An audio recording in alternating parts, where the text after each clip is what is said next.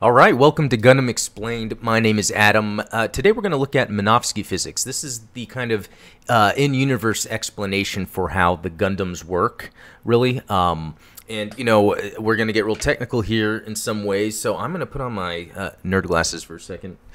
They're not nerd glasses, they're my glasses. And what we're going to do is I'm going to kind of read through Minovsky physics, get an understanding of the Minovsky particle, how it actually relates to real-life physics, and it's just cool stuff. So, okay, Minovsky physics. The that's going to be hard to say. I don't know if I'm going to go this whole time doing that. The M particle? No, actually, here's what's going to happen. I'm going to say Minovsky every chance I get to make sure that I can pronounce it correctly when needed, because really, how often are we talking about Minovsky out in the open, during lunch or at the bar? Hey, Minovsky. No. Okay, that rant over.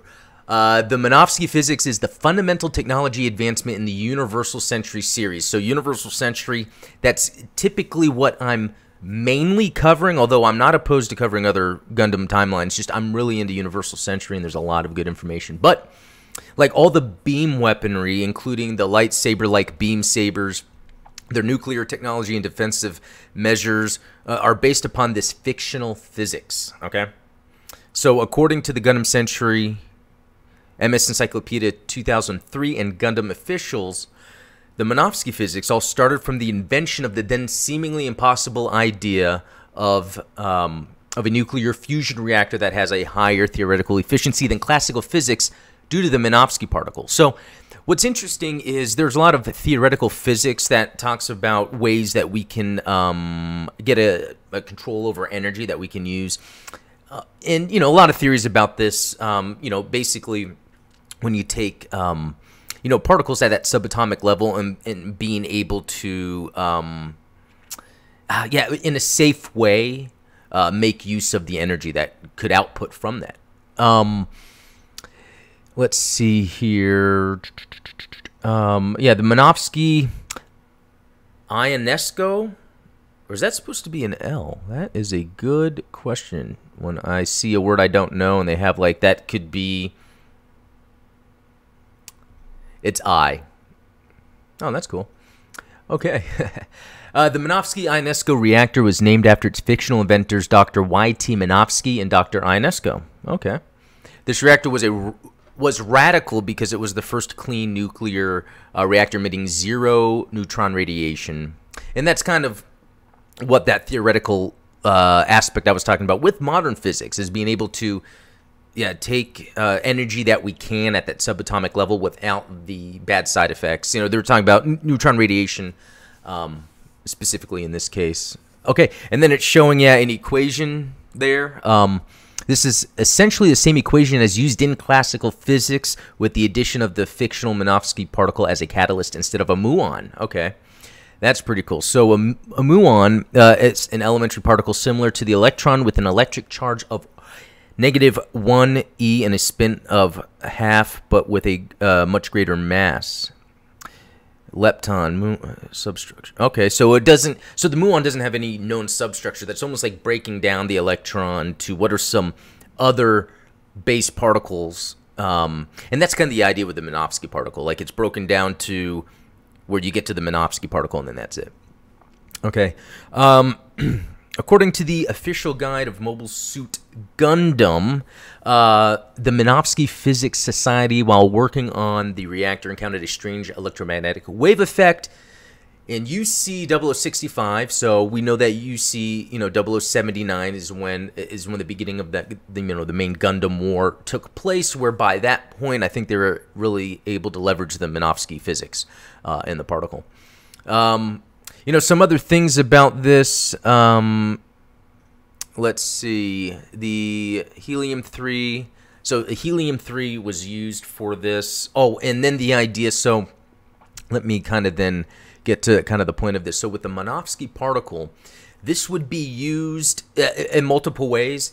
In one way, it allows for a lot of energy, so it can explain the Gundams. So, and there's another article we'll get to here in a second, but the idea is Minovsky physics was created to explain Gundams, and it wasn't that it was because of Minovsky physics in the Gundam fiction that then these Gundams were created. But it's a really cool backstory that, yeah, again, it's able to go as far as it can with real-world physics and then kind of incorporate its own fiction, but still seeming practical. And so with these, you have, what can allow, the energy, for the Gundam, the power.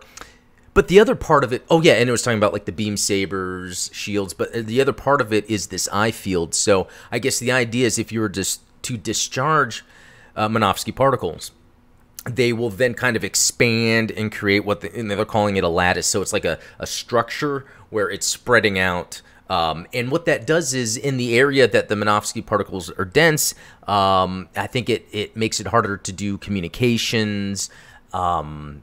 That's why sometimes you'll see the Gundams, like they will shoot like a little communication wire out of their finger or something to another in order to speak to them, or sometimes, they'll touch it. I'm sure there's communication on there. Maybe we'll get to that later, but the idea is this not only creates an explanation for the Gundams, how they can exist, but it also shows where it's showing like the limitations to make certain Gundam actions make more sense.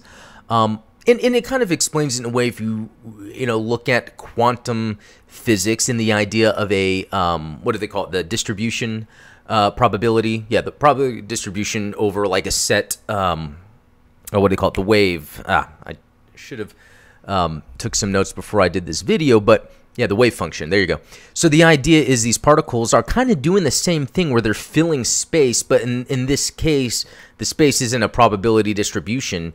It's almost like they all exist all in that space. So, and then I read something we'll probably get to where it takes like 30 days for Minovsky particles to dissipate from where they were.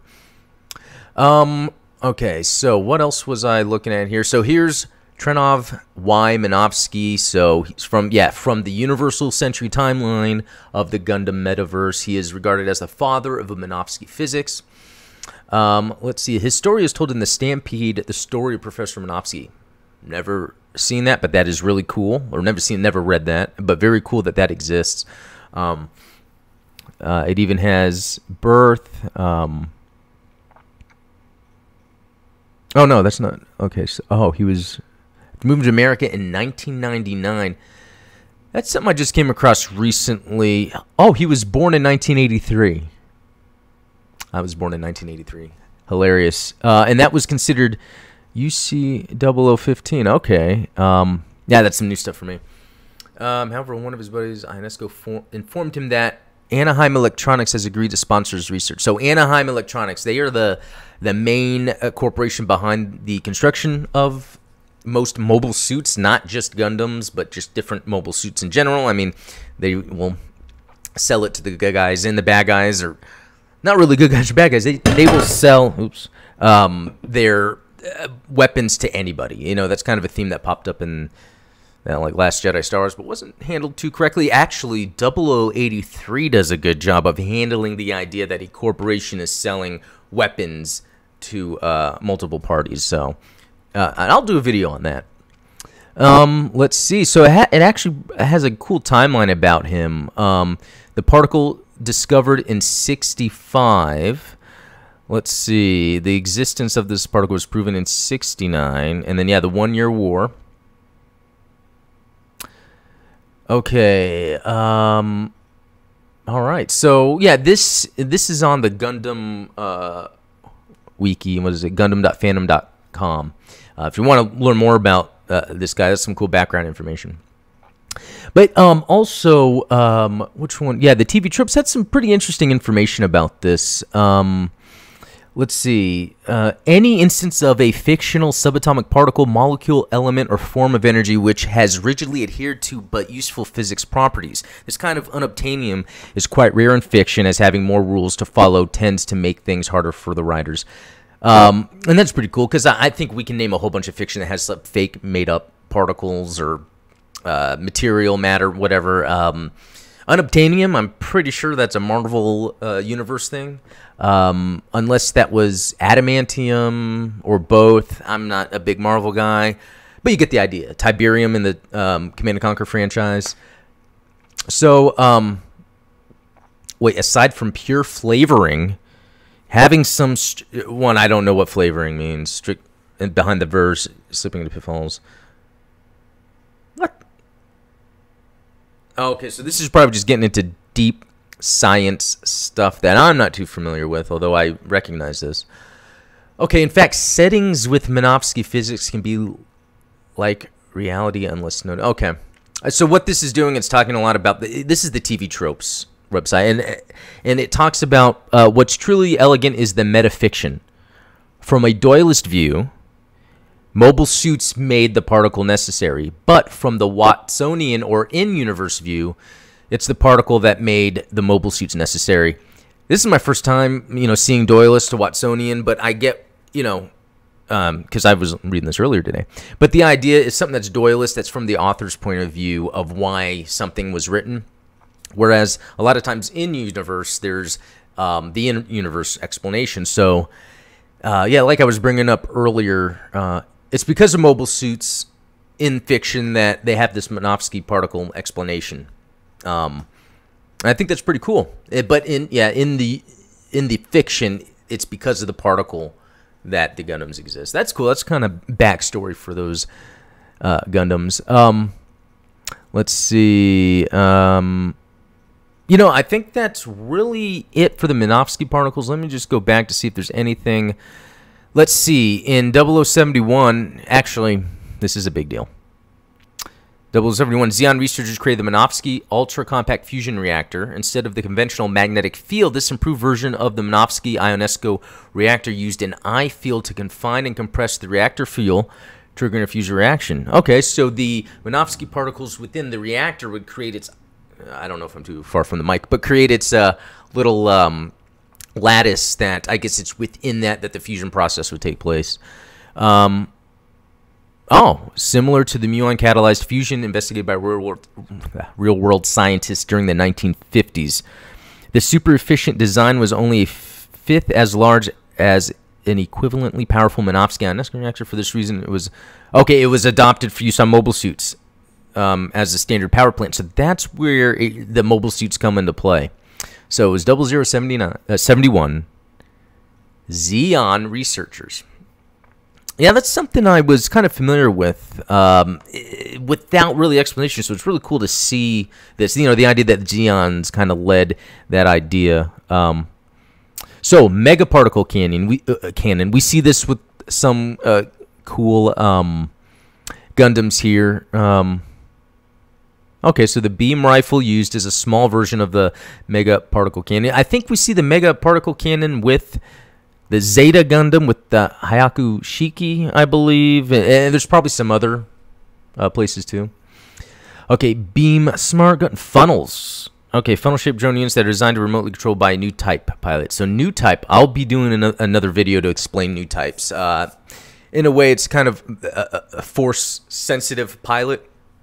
But there's some really cool Gundam or mobile suits that have these weapons that are pretty much these kind of drones, and they call them fin funnels. They'll like come off and go fly around, but the new types are actually interfacing with the mobile suit in order to get that to happen. Let's see. Okay, so you know what? Something I'm going to want to get into is later on. I'll probably do a video about this. Is the Minovsky physics and how it integrates with the new types and the cyber new type ordeal. Okay, later variants include funnel missiles that are guided missiles using funnel-like remote control designs employed in the story. Okay, so even though this is based off the original one, the novel, I guess it could be in the movie we're seeing a new type of guided missile fin funnel thing. So well, that's it for this little lesson in Minovsky physics. Please ask questions in the comments, or if there's anything else I need to follow up on or kind of dive more deeply into. I plan to next go over new types. So if anyone has questions about new types or something I need to make sure I'm covering, yeah, be sure to let me know. But thanks for watching Gundam Explain. We'll talk later.